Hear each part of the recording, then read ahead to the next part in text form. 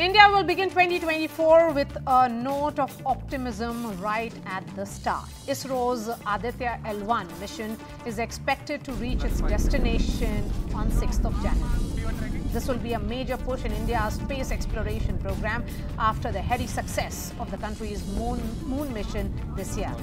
Another key milestone is expected to be the launch of NISAR, the Low Earth Orbit Observatory jointly developed by NASA and ISRO in the first quarter of 2024. NISAR data will help scientists observe climate change in great detail, and its success may be the beginning of many more collaborations between ISRO and NASA, something that is expected to accelerate India's space program immensely.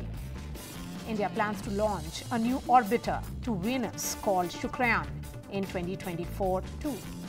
On the international front, Russian and US space agencies have agreed to keep working together to deliver crews to the International Space Station until at least 2025. The space sector, including its so-called cross flights that involve sending crews from different nationalities on one spacecraft, is a rare area of cooperation remaining between Moscow and Washington since Russian troops Russia, in fact, entered and sent troops to Ukraine. To talk about it, let me go straight to New York City, where Dr. Amitabh Ghosh, NASA scientist, is joining us live. Dr. Ghosh, really appreciate your time. 2023 will be known for India becoming the first country to land in the southern polar region of Moon. What do you think 2024 will be about in the space of space and technology? Well, there is a lot of exciting problems out there. So let me just run through some of them. One is, so far, when you saw launch vehicles, they launched and then they were destroyed. They fell into the sea and they were destroyed. And as a result, launch costs were very high. So every time you flew something, you had to also account for the cost of the hardware. So what Elon Musk is doing, he's developing something called Starship, where the entire launch vehicle can be reused. This will lower costs by as much as 95%. This will make missions to Mars affordable, human missions to Mars. This will make missions to other planets much more affordable, like missions to Jupiter probably were very expensive, that would come down. And then there's a promise of point-to-point transportation on Earth. So you could fly from one place to another on Earth in maybe 30 minutes. So that is, I think, the most exciting thing. The second exciting thing is perhaps humans will go back to the moon, this time not to explore, but to actually set up a base, much like the International Space Station. So in addition to the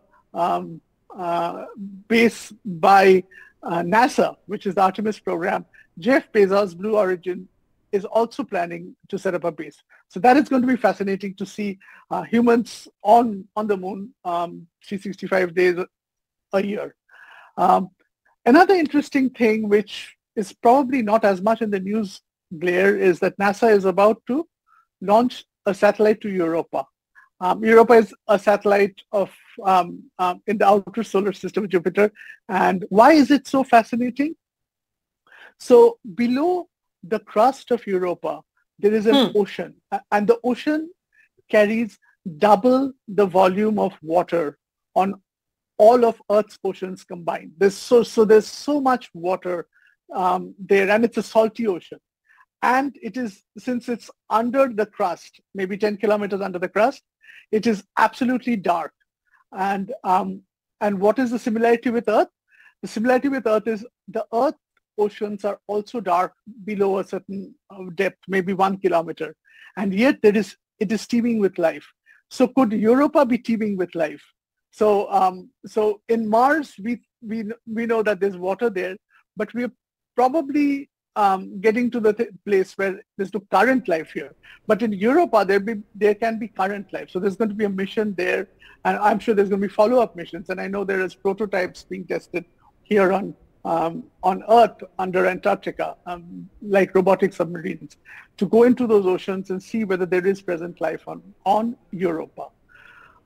Then there is about Mars. Where are we about Mars? In Mars, we know that there was past water, definitely. But was there past life? Was there past fossils? Is there present micro organisms? So to address that, there's a sample return mission from NASA, which is trying to take off maybe later part of the decade. And once those samples arrive in laboratories on Earth, we'll have a very good idea of whether Mars has life or not. Setting up of a base on Moon, that certainly sounds really fascinating. So Europa is next, not Venus, because, you know, India plans to launch a new orbiter to Venus called Shukriyan in 2024. So it's a fascinating place. It's very close to Earth, and the Russians have sent a whole lot of missions. The thing about Venus is that the surface is very hot, more than 500 degrees centigrade. So all the missions, the Russian missions which landed on Earth, on Venus, were destroyed pretty quickly. But they did give some information. But India is not doing a lander. It's doing an orbiter, which will teach a lot about the climate. And the interesting thing about Venus is to understand why did Venus evolve the way it did. And it seems that they had a runaway greenhouse effect. So this is to do with climate change. So what is runaway greenhouse effect? At some point, this is called feedback loops. So you have basically you have a situation where the global warming on Venus became worse and worse with time. So why did it happen? And then another interesting thing about Venus is there was a gas which was detected called phosphine, which is related to life on Venus. And it is controversial whether it's really phosphine or not, but there's something to check out whether maybe in some miracle there is some life form on Venus. If you recall, hydrothermal vents on Earth do have microscopic life. So it's very surprising that in extreme environments there can still be life. So yes, this was about the Venus mission. All right, a lot of fascinating thoughts there. Thank you so much, sir. Well, that's all from me and the entire team. Hope you liked what we have compiled for you in this last episode of 2023 of Big Fight. It has ended without any shouting, without any fighting. See you next year.